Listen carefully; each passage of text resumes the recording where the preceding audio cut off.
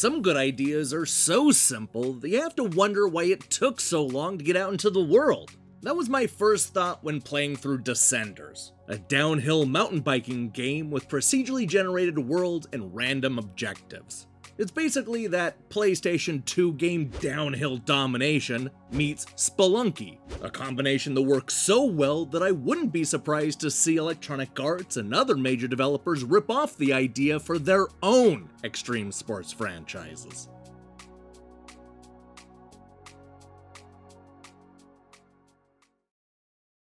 Hang on tight, because the goal of this game is to get to the bottom of the mountain in one piece. This is a unique racer where the focus isn't on fighting off the competition or even coming in first, but rather surviving the narrow courses long enough to make it to the finish line. These are short tracks, they're randomly constructed, giving you a completely different experience every time you turn it on. Of course, there's more to Descenders than just getting to the bottom of the mountain. You start out each session with 4 lives, which means that you can withstand crashing a few times before the game ends and kicks you back out to the lobby. The trick is to complete the optional missions in each stage to earn a much needed extra life. These missions include everything from completing the race without braking, performing a certain amount of backflips, getting 6 seconds of airtime, and so on and so forth. You're going to want to rack up as many of these extra lives as possible in order to take on the boss jump and move on to the next challenging terrain. Now, Descenders is split into 8 different locations, taking us to the jungle, desert, snowy mountains, and even down through a village. It's not just a nice mix of terrains, but also a way for the game to introduce new obstacles and stunt jumps in each location. Best of all, you'll be able to unlock all 8 of these terrains by completing the boss challenges. And since each map has dozens of events to tackle, you'll be tempted to just go around completing missions and stocking up on extra lives. But here's the kicker, you can't spend too much time in one spot, because the sun will start to set in each location and eventually it becomes hard to see. It'll get to the point where you're biking down the mountain in the middle of the night with only the moonlight to guide you.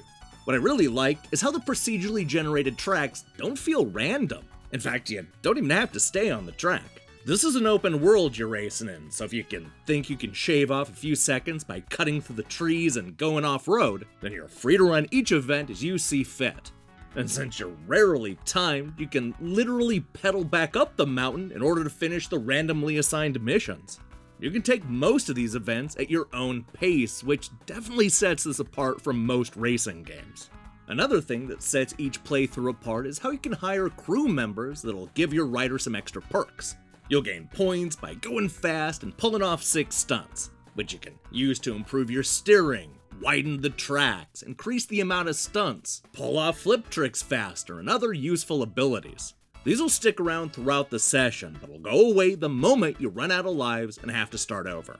Thankfully, you'll earn a lot of extra bikes, helmets, goggles, shirts, accessories, and more from each session. So there really is a lot of incentive to just keep on playing. It helps that the gameplay feels right. There isn't a whole lot to the riding, but the handling is tight, and the only times I felt out of control is when I was headed straight down the steepest mountains. The only problem I have with the gameplay is that there aren't enough tricks to pull off. You can do some basic flips and 360s, but all the trick stuff feels like it was tacked on at the last second. It would have been fun to see this part of the game fleshed out more, especially since there are entire events dedicated to tricking. Speaking of complaints, there's a repetition to the event types that started to get to me after a while. While it's always fun to speed down the mountain, I wish that Descenders would have a little bit more variety. So much of it can be summed up as little more than surviving until the end, and would have been nice to race computer opponents or try to compete for points. There also needs to be a few more objectives, because you can go 3 or 4 games in a row with the goal of completing each stage without breaking. This concept has so much potential, but some of the limitations hold the game back. I have other nitpicks, like how you can't customize your character or buy different gear. The killer concept only gets Descenders so far, and it's clear that there's still a lot more they can do with this idea. But even if it's occasionally repetitive and doesn't offer some of the most popular race types, I was still impressed with the amount of varied locations, the colorful graphics, and the tight gameplay. This is a game that manages to breathe new life into the extreme sports genre, all while being the best biking simulator in years. If this is just the first attempt, then I can't wait to see what the Descenders sequels are gonna look like.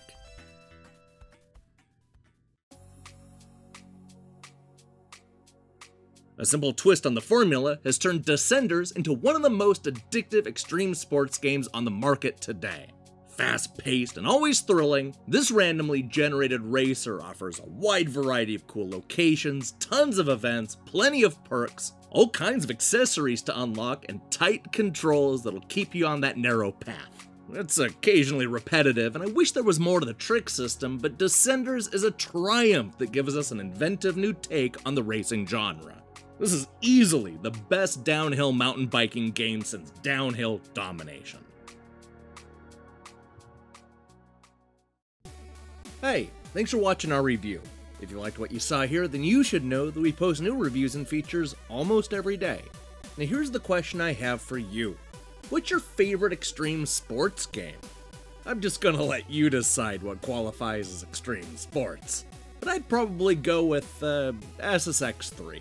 I definitely wouldn't be opposed to EA doing something similar with the SSX series, especially with all those tricks. Let me see your picks in the comments below. In other news, I'm currently hard at work on A Plague Tale and Coral. We have a lot of reviews going up next week, so I strongly recommend you click that subscribe button and support what we're doing here. Until then.